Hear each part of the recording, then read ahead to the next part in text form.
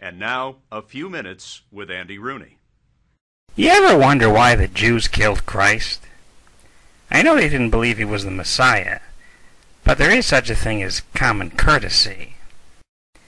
I think that if you don't like what a person has to say, you should politely confront them, and not ask the Romans to crucify him. Luke 23, verse 10. That seems both extreme and, dare I say, even a touch cowardly. I think Jews should let other people follow whoever they seem to like. Makes good business sense. Jews are all about business. I'd like to reach out to the Jewish community and see if we couldn't find some common ground. I think we could prevent another major mishap. But that's just my opinion. Wanna kill me too?